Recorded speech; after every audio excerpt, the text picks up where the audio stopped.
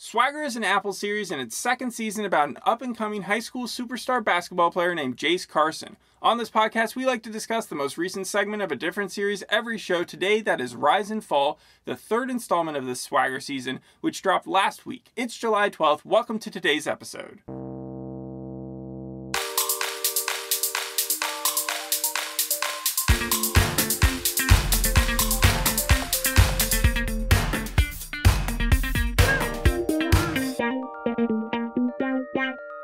The last Apple show that we reviewed, I was pretty tough on. Hijack. Yeah. So many plot holes. Happy to report, Swagger Season 2, Episode 3, no plot holes. I had a big feeling that you were probably going to enjoy this because the show has gotten critical acclaim kind of across the board, especially for kind of how authentic it is. I know that you knew that Kevin Durant had worked on this show. Mm-hmm. I saw him as an executive producer. He is, and he really wanted to cast actual people that played basketball for the thing. So my question was, how much basketball is in this episode? Well, that actually gets to my problems with the show because everything made sense. No plot holes, like I said, but I did not enjoy this episode. None of it felt necessary. We had 4 storylines going on, and none of them really included basketball. Interim coach Ike, Baby Cube, becomes full-time coach of Cedar Cove. Jace's sister makes their mom a love knot profile, which is like Tinder. Jace gets super depressed while going party hopping over his 18th birthday. And a teacher / principal / director, I'm not exactly sure what his job title is, but he's in charge of a lot. Dr. Emery Lawson, he gets a backstory. Yes. Those are the 4 storylines, but I feel like I was sold a bag of goods here because this is billed as a sports drama, right? Yeah. This is not a sports drama. This is a soap opera. It's a soap opera? I wanted to see a good Friday Night Lights Season 1 episode. Instead, I got a bad later season episode of One Tree Hill. The focus felt really jumbled here. The basketball storyline was kept in the backcourt.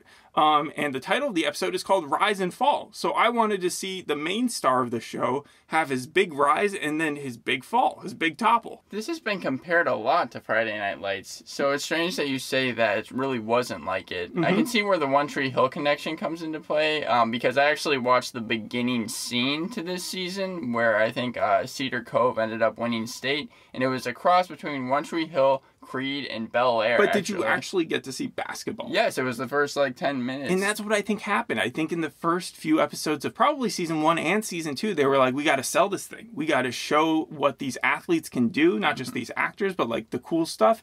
But by Episode 3, this is where shows sometimes just hit the brakes. And that's what this did.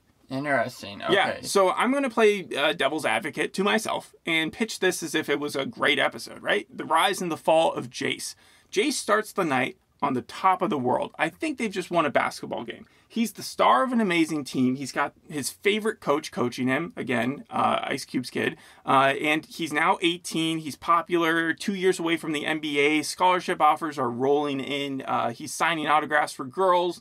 He's got an entourage with him constantly. At his school, he is signing autographs for girls? Yeah, because they just won that basketball game, so they walk out and they're all like smug and happy, and girls are coming up and be like, hey, can you sign when this? I was in high school, I did not see any basketball players signing autographs. I think this high school is like geared towards their sports program. I think it's like a really elite sports program, so that makes a little bit more sense, where like LeBron James probably went to high school is a little bit different than where you or I did.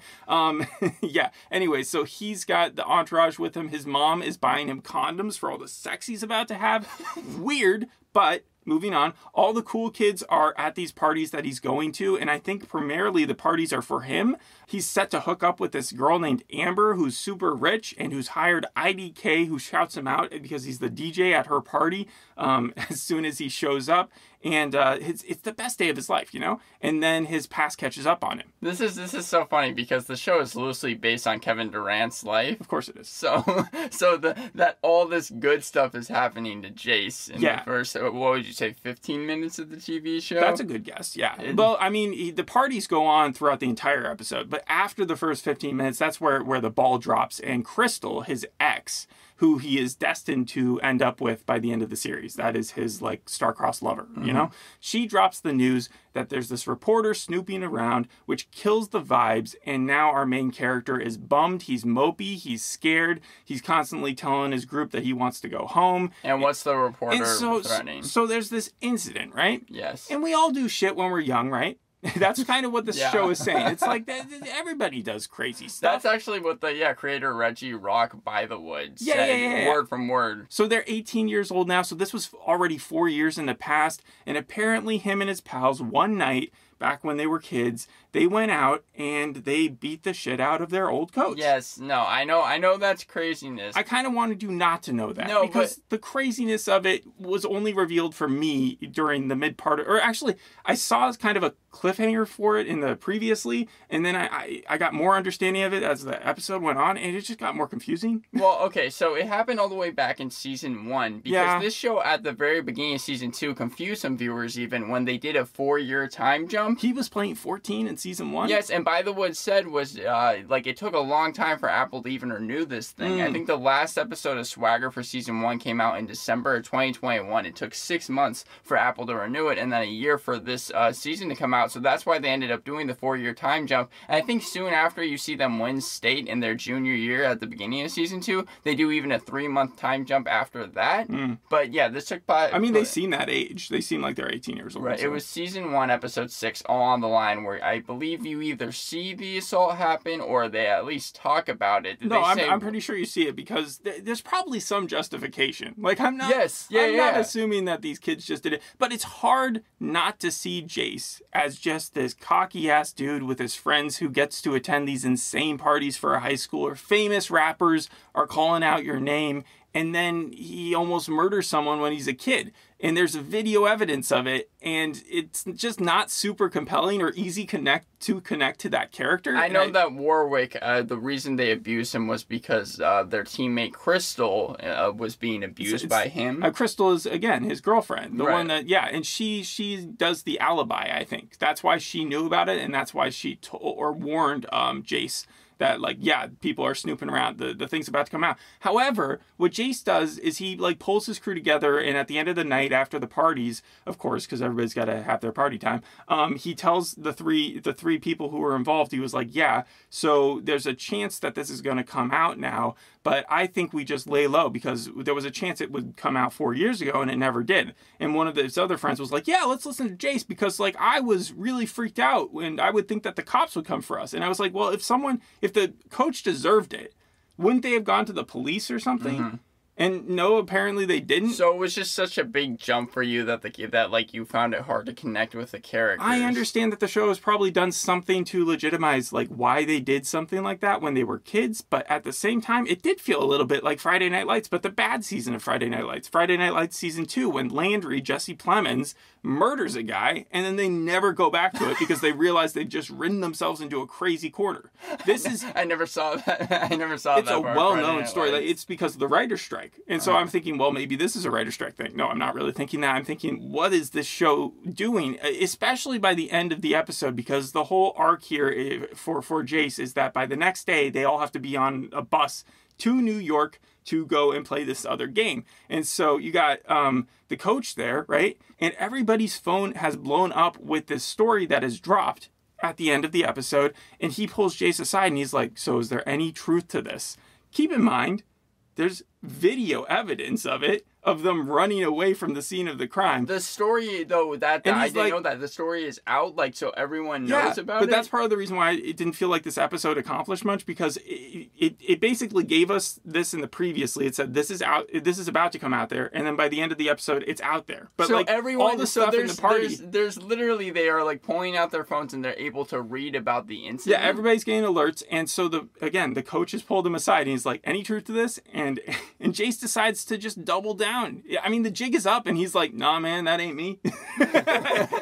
It's crazy. All right. And so that part of the episode, which is the main part of the episode, threw me for a loop. I didn't not enjoy how ridiculous it got, just based on how Kevin Durant thought this will represent, like this will be a good way of showing my life. I mean, well, the show it's for like writing, acting, production values, and its social commentary. This is a show that has been very well liked by, it seems, everyone. Well, the social commentary, you can do it like subtly, you can do it like right on its face and tackle stuff, but this felt very preachy in this episode. It felt like the writers kind of took a more I'm just going to say it as it is approach, but not in like a very finessed way.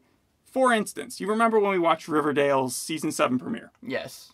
You had that storyline at the end where they brought up Langston Hughes. It was the Tillman case, and Tony's character read a poem to everybody, and it seemed like she had solved racism. Yeah, it was over the school's intercom, right? Yeah, but the joke was that like everything had been resolved from Langston Hughes. They kind of poke fun at that in this show because they used Langston Hughes, but kind of in like well, let me just explain the situation. So this is a really thriving community. Like very successful people go to this school. Everyone's house is 4,000 square feet, and it's pretty diverse. So, like, the student population isn't just one minority or anything, Right. So, like, Coach Edward's wife, who has come over there, she also works for the school. She overhears these two girls talking at one of the parties that she's at about how people of color are not represented in their readings and how they've complained to their teacher about that besides Langston Hughes, they haven't learned about anyone else.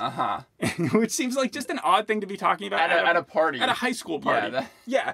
And so Coach Edward's wife steps in and she's like, I'm actually going to be your diversity, equity, and inclusion advisor, and we're going to set up an appointment about this and sort out these issues. Sorry, and I just need to like stress at a party. Yes, this is going these are on. Like cheerleaders because this is like the cool kid party, right? Yeah, and so that's what she ends up saying, and then they respond with like in non-sarcastic way. They're like, "Wow, that means so much coming from you," and that's the type of kind of like preachiness that I'm talking about. There was no way of reading that scene in a non like, okay, this was written for this exact purpose. Yeah. We also get a lot of backflashes of Dr. Emery where his dad is put through a ton of shit because he's black back in a day when like people would throw tomatoes at you and he would just have to always appear put together because he didn't want society to judge him harshly because that would give society an excuse to be racist. So how did they do the flashback story? Well, it started with the Dr. Emery being shown as a kid and literally walking into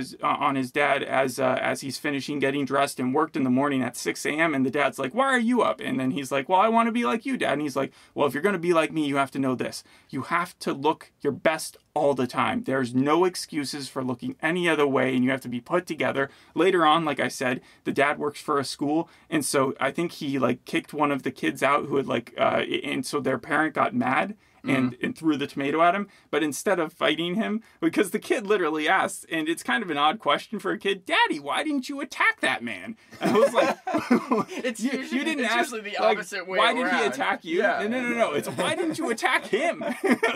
So, but then he's like, "I couldn't, son, because that would take away from it." So it shows how Emery has grown up to be this very like regimented dude who always wears a shirt and a tie. And his storyline in this episode, the only basketball that we get, is that he challenges the coach of the basketball team, Ike, to a one-on-one basketball game. Like, right, I read about this. Yeah. And so like it's at first over like just whether or not the guy's going to wear a shirt to work, and if he loses, he would have to unbutton his shirt, and he ends up winning, and then by the end they're playing for the coach's job, not whether or not he would be fired because he wasn't going to get fired, but whether or not he was going to go from interim coach to full-time coach, which it seemed like it was going to happen regardless, and that's exactly what did happen. By the end of the episode, even in the previously, it's like, why am I interim coach? I should be full-time coach. And then by the end of the episode, he's like, "You know what?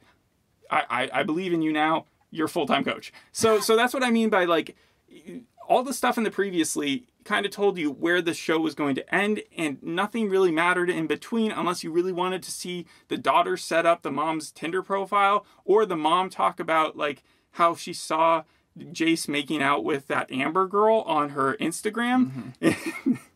And she was like, that girl wants way more from you than you think. The only thing I'll say in support of the thing is that, like, I've seen a lot of high school shows that like to amplify how crazy life is. And I get that, like, sports especially will do that. It will throw fame at people at an age where, like, no one else can really even put their minds into it. Knows how to deal with it. Well, no, like, even like the portrayal is probably more realistic in that way, where they're going to these crazy parties, than in most high school shows where they just happen to know where the crazy parties are.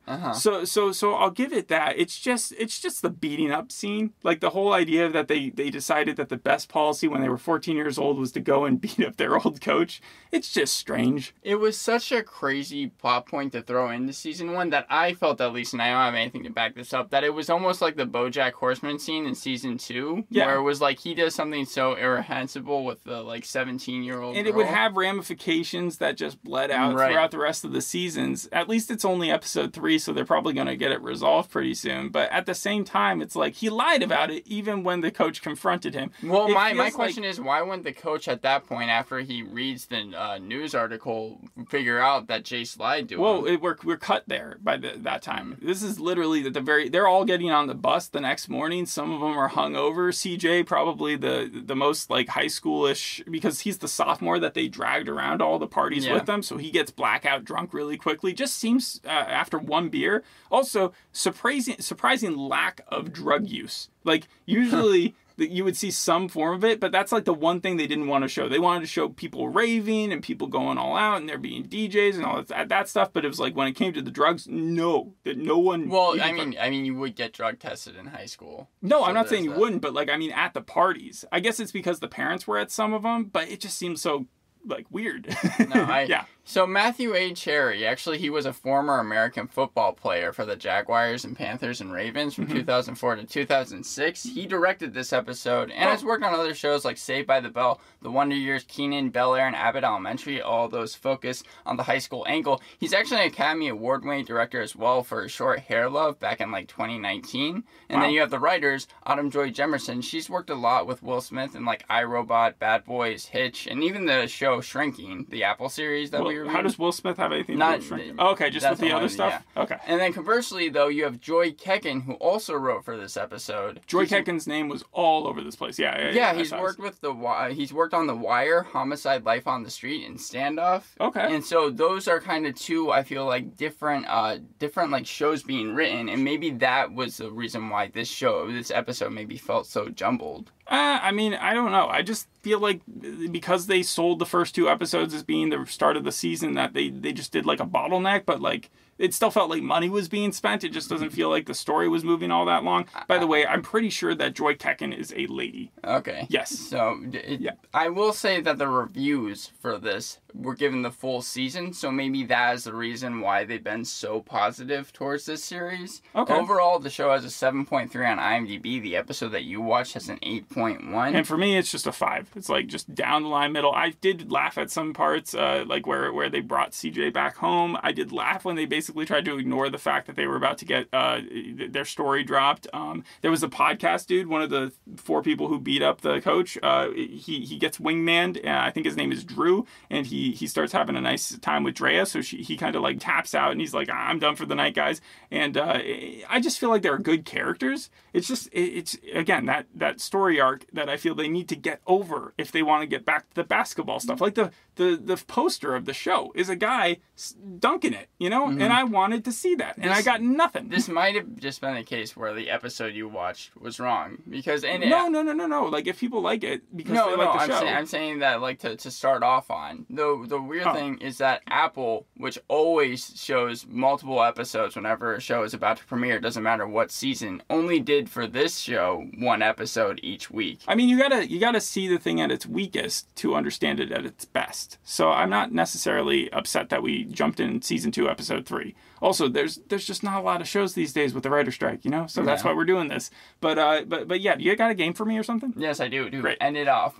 So since this was executively produced by Kevin Durant, I wanted to test your basketball knowledge. And they're multiple choice. There's 4 questions. If you get 2 right, I'll say you pass. Okay. But, so the first question is, Who is the NBA all-time leading scorer with 38,387 points? A. Michael Jordan, B. Larry Bird, C. Magic Johnson, or D. Kareem Abdul-Jabbar? Kareem Abdul-Jabbar. Did you know that? Yes. Okay, so you got that right. Second one is, how many championships did Michael Jordan win on the Chicago Bulls? A4, B5, C6. Okay, you already got that. Yeah. The third I watched The Last Dance, so I remember they did 3 at the beginning, 3 at the end. Okay, yeah. So the third one is, LeBron James is the youngest player in NBA history to reach 30,000 points. After gaining this milestone at the age of 33 years and 24 days, whose age record did he beat? A. Kobe Bryant, B. Wilt Chamberlain, C. Karl Malone, or D. Tim Duncan?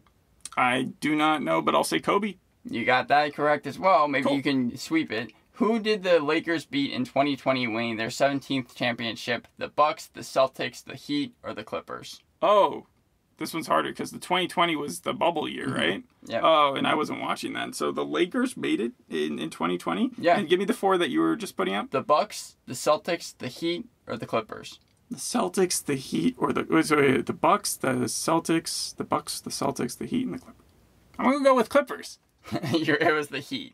Oh, what? Yeah. The Heat was the one that I didn't think made it all because I know that this year they were considered such an underdog. Right. So I felt like a few years ago they would have been at the basement level. Of no, what their they were in the championship. Yeah, apparently, yeah. And did you saw Crystal this episode? You said, right? Yeah. Did you recognize? Yeah. You recognize who she was? Oh no, but she had a balloon in the previous episode, and Jace looked off dejectedly towards it. She was the main kid in Beasts of the Southern Wild. Oh, the really young kid. She was also in 12 Years a Slave and Annie. Wow. Trolls. So, I mean, yeah, I thought you were going to recognize her. So she's been in a lot. No, I wouldn't have recognized Reggie Rock, by the way, won it with this. Also wrote for Players, but not the 2020 version, the Ice-T version. Oh, no, we've talked about this. During the Players podcast, I made a joke about, I think that was part of our game. Right. Where it was another basketball that's why show, I'm right? bringing it up. Yeah. But the thing that he really got famous horrible for. reviews. The one he really got famous for was Shots Fired, which came out in 2017 about the DOJ. That had an 84% on Rotten Tomatoes as well, so I think that was a main reason why he wanted to create another show and created this. All right.